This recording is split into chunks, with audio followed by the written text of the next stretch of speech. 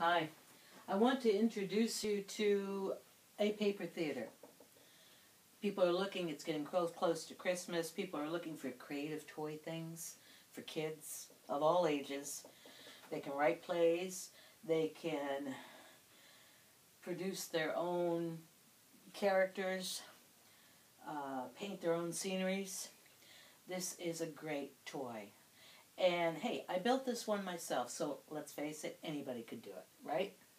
I wanted to let you know this is a proscenium.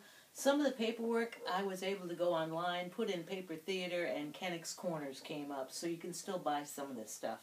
I don't know how much longer they'll be around, but it's worth a try, because once they, I don't know where you would go after that. Paper Theater is still very popular in Europe, evidently, not so much here. But we'd like to see it come back because it's really cool. The proscenium on this theater actually is large enough so you can hold curtains up here and you don't even see them, which is awesome. Let me show you how we change curtains. This is built very much like a real theater. You have weights. In fact, let me show you one. Sorry about the grunt. Okay? Here is one stick that holds one curtain. You got fish eyes here.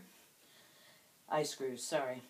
And just clamps, office clamps. Although next time I get clamps, I think I'll get the 1/2-inch ones. The 1/4-inch are really tight to pull. It's loose enough. There's like 3 fishing weights in the bag. They're lead, so they're in plastic, and then I tied them up in little cloth bags. Cloth bags are color-coded, 3 different colors for 3 different sets. White, green, and like pink for a 3rd one. So when you're going for the curtains, you just drop the pink ones or you drop the white ones, and you know you've got them all color coordinated to your curtains for that act. 3 fishing weights, 1 curtain, and they're kind of counterbalanced, so it doesn't actually fall unless you push it up. Okay? By the way, I do like the wider, this is a 1x2, as opposed to the 3/4 inch, which they had suggested. This one, when you pull the curtain, the thing flips, and then the wood is on top of the string. You can't really lower it without lifting it, because it doesn't flow easily. So it's easier to use a 1x2 instead. Now, I don't know if you can see it, but I will try to show you one of these. In a paper theater nowadays, they have sticks. You mount the character on the end of the stick. It ends up that you can put the character, here, back and forth across the stage. If I want him to go back here, I have to move him off stage and bring him back. Can't really go through the curtains because you run into problems. In my paper theater that I had back in the 1950s, yeah, I know, I'm old, we used to have magnets. So I went to the hardware store, found some magnets, got a counter magnet for this size, made a subfloor in this thing.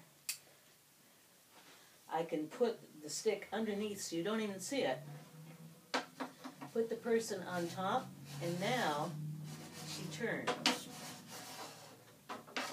I can move her all over the stage, front, back, wherever I want her, and you can do a lot more with the characters.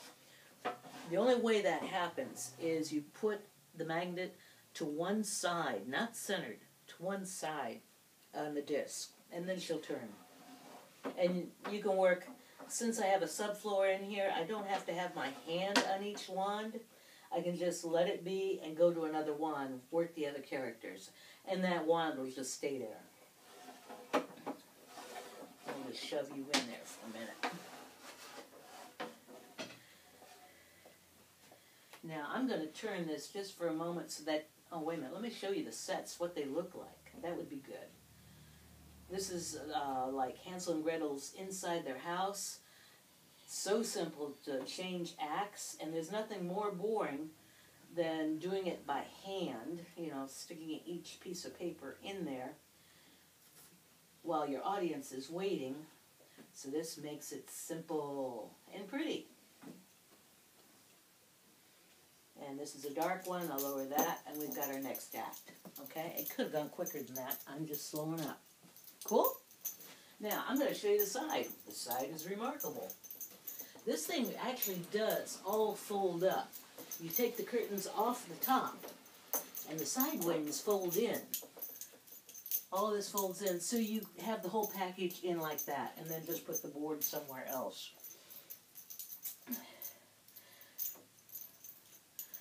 This is the problem I was having with the smaller wood. It flips. You pull the curtain up and you battle it. So that's why I want to buy these 1x2s, and then I can have 2 curtains on each one. 3 acts, 3 curtains for each. You got 9, so you'll have maybe 5 strips of the 1x2s. Okay? It's so simple to change the curtains.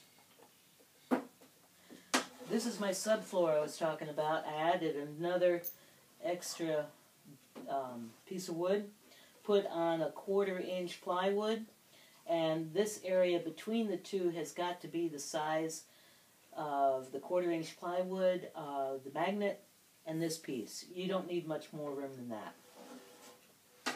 And then, as I say, you can move these guys all the way around, and if this curtain was up, you could move all the way back.